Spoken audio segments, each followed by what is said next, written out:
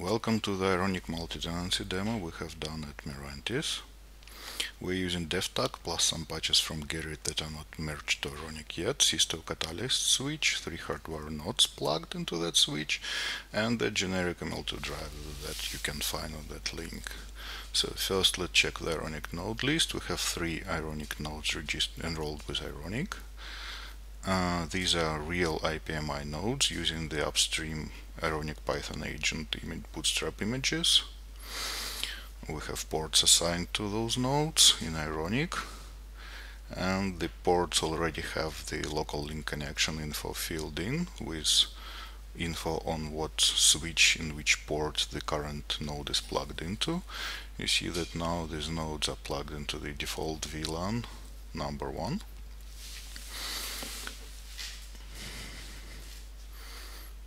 So the addresses are gig01, gig03, and gig07 as far as I remember. We also have the Ironic provision network created in Neutron that is using the VLAN 163. You see it also on the switch. Now let's go to the we also show that this network is registered in Ironic as the provisioning network. Now let's go to the user tenant. So this is the demo tenant and demo user created by the DevStack. We don't have any networks right now in this tenant and no instances running. Let's create a network inside this tenant.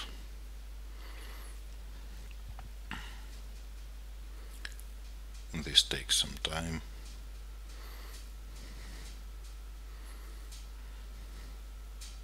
Not there yet, but now we should have it. Yes, we see that there is a new network created with a new VLAN 144, and we also created the subnet and the router.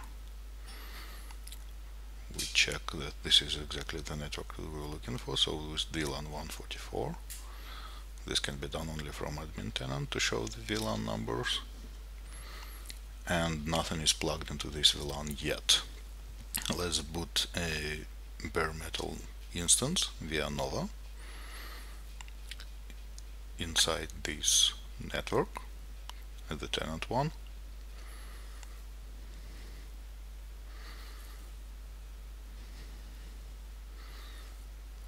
We see the node already is in deploying state with instance UID assigned, and let's boot another one in this tenant.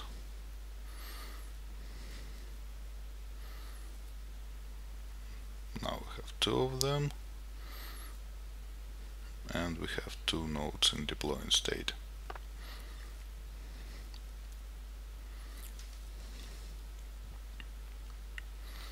Now let's wait for them to come up.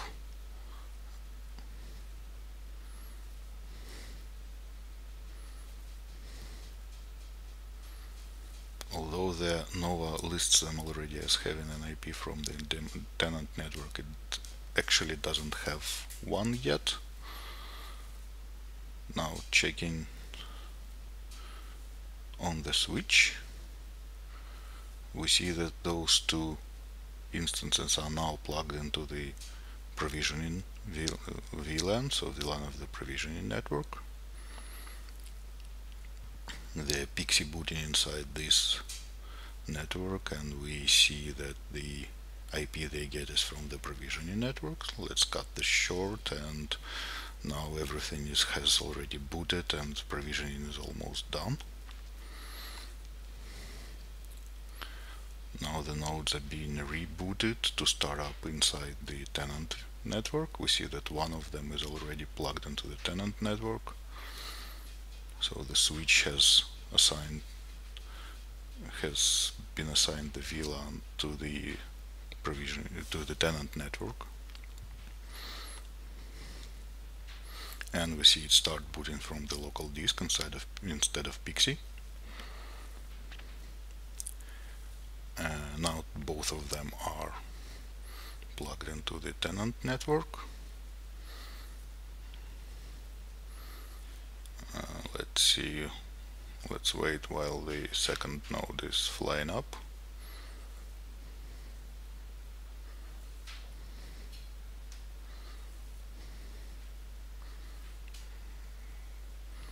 Cutting this short.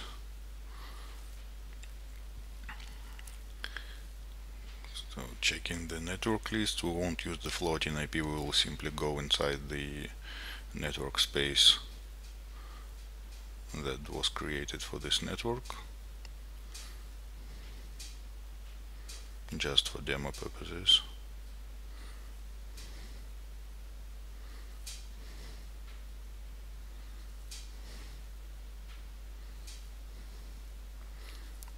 Let's ping these IPs.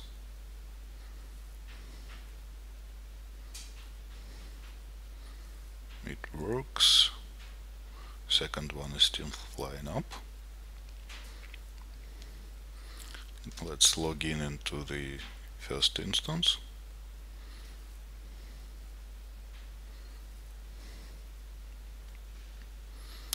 We were booting a real Ubuntu image, not a serious one. Some problems with old host keys stored in known hosts. Quickly fixing it.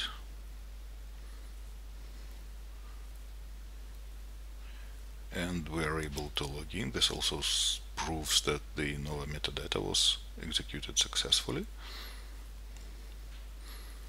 Second instance is already up, so we can ping it from the first instance.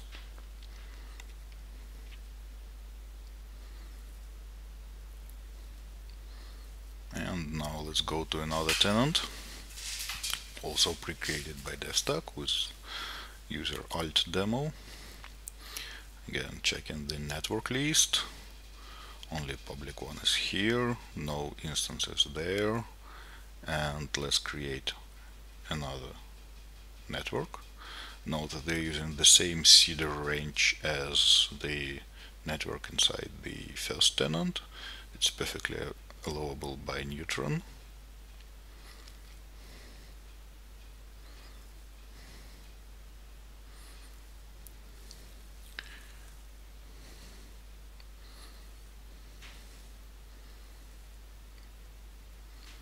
So network has been created. We see it has a VLAN 154.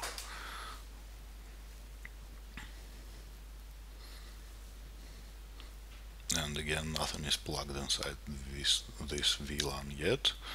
Let's boot a VM inside this tenant, the second one.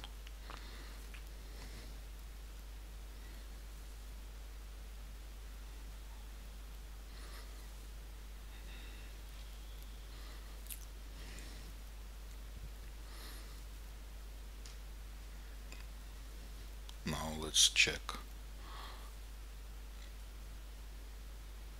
ironic node list.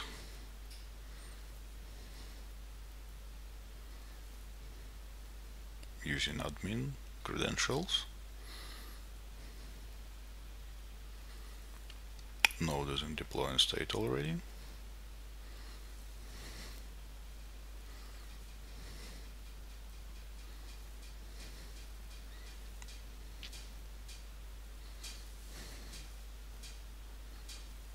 We see that the node has been also plugged to the provisioning network, the 163 on the right.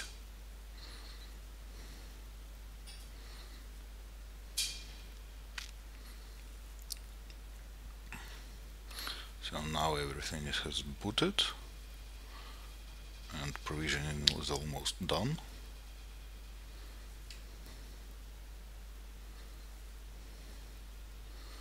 Again, let's move into the network namespace of the second tenant.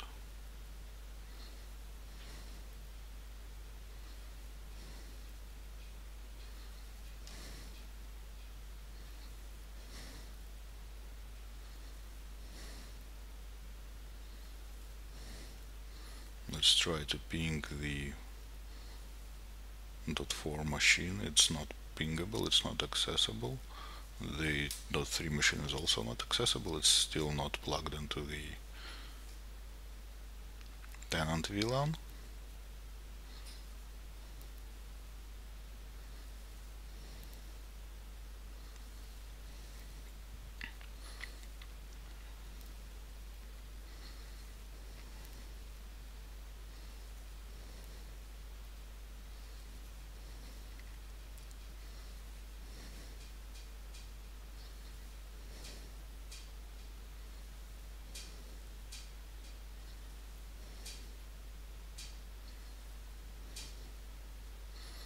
List of all the nodes we have created,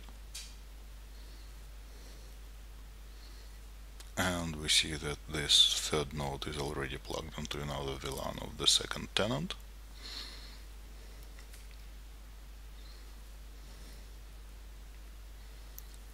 Let's wait for it to boot up appropriately.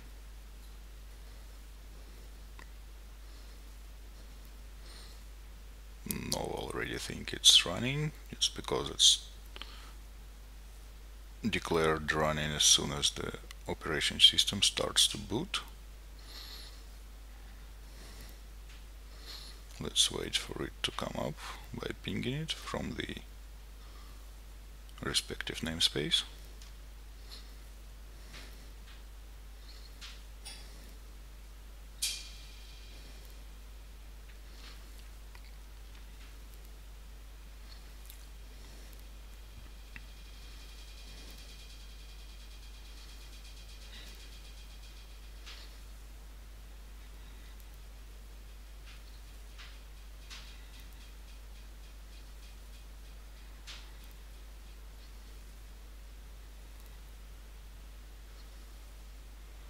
Booting.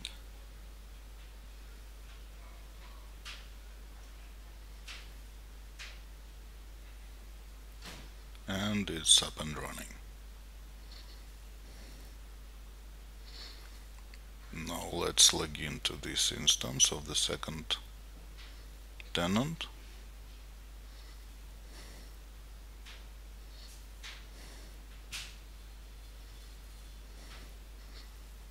Same problems with SSH keys.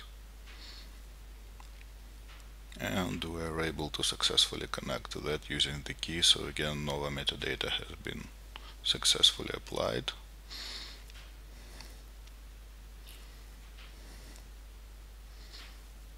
You see that both nodes and both tenants have the same IP, but they're in different networks. So from the alt demo tenant we cannot ping the machine from the first tenant.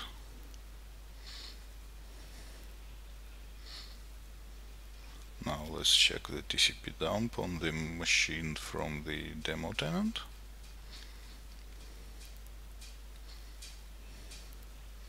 We see ISMP requests coming up from the first instance in this tenant.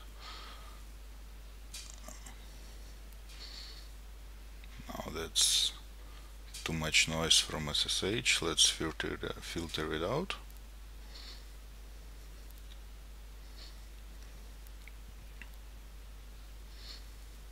And let's try to ping it from the alt demo tenant.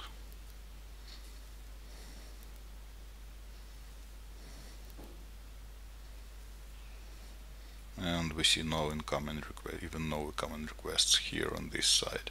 So the networks are really separated, and the bare metal machines from different tenants cannot access each other.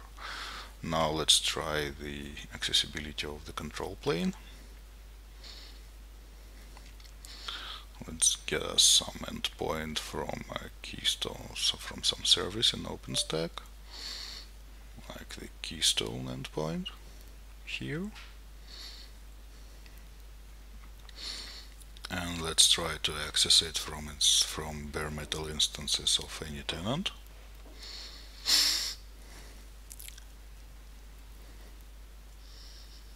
Curling is not working, and even pinging is not working too.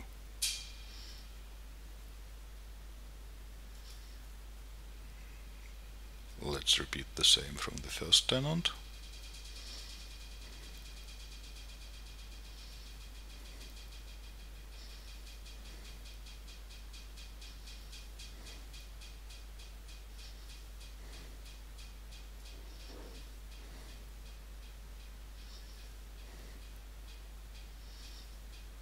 we see that we cannot access the control plane from bare metal nodes. They are truly isolated. Thank you for your attention.